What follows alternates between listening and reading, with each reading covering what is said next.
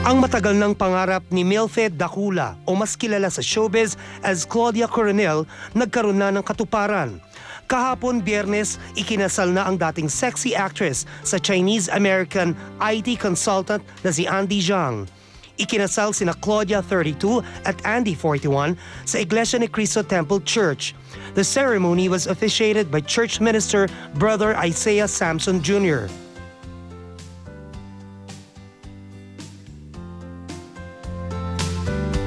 Nasa nasabing okasyon ang piling kaibigan sa showbiz si Claudia ni Sen Aramina, Gladys Reyes, Cornelia Tita Angeli at Bayani Agbayani.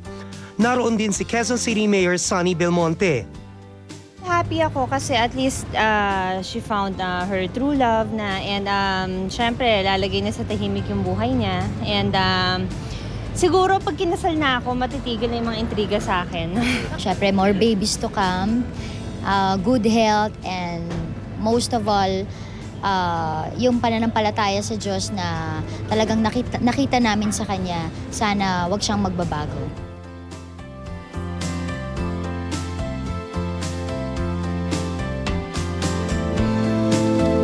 Brother Andy, do you, in the name of God, and in the presence of all the witnesses herein, take Sister Milfred to be your lawful wedded wife?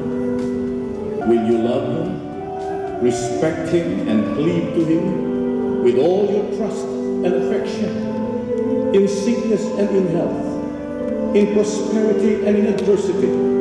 And although you may forsake all others, you will remain with him till death do you part.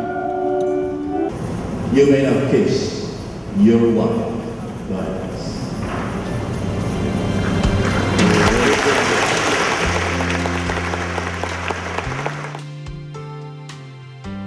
Yeah, ito talaga yung dream ko noon pa. Siyempre lahat naman ng girl may dream wedding. So at least na happy ako kasi naging maayos at natupad. Yung church, yung kung paano kaayusan, kung ano yung kailangan. Siyempre importante sa akin yung father ko ang maghatid sa akin. At happy ako kasi nakasama ko taga lahat ng friends. It was mobra pa. Hindi talaga naging kulang. I've been feeling lucky for like 4 years. Yeah.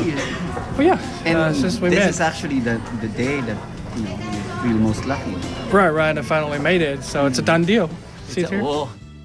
Aminado ang bagong kasal na nagkaroon sila ng konting problema kung kaya't nung unay nanganib na hindi matuloy ang kasal.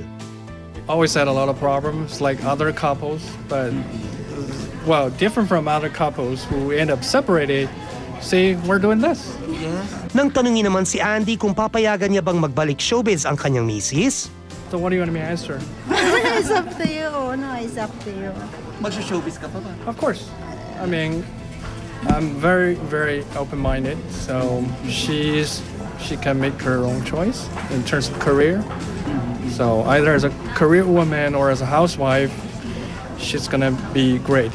Pero mukhang sa ngayon ay goodbye na nga muna sa showbiz si Claudia dahil pagkatapos ng kasal ay sa Amerika na maninirahan ng dalawa.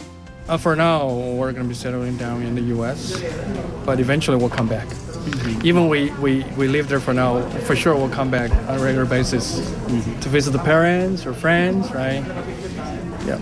Kung anak naman ang pag-uusapan, Next year. Sabi niya girl ang gusto kanya, girl kasi ang gusto talaga niya maging unang baby. Kaso kung laging boy, hindi daw siya titigil. Yeah, next year, we're planning to next year.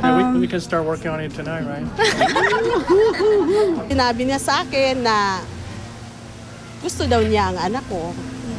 Ang pinakaunang sagot ko sa kanya, kung totoo ka, kung mahal mo ang anak ko, mahalin mo rin ang religiyo namin. Pinapanalangin ko sa Ama talaga nga maging masaya siya at gusto kong magkaroon kaagad ako ng apo sa kanilang dalawa.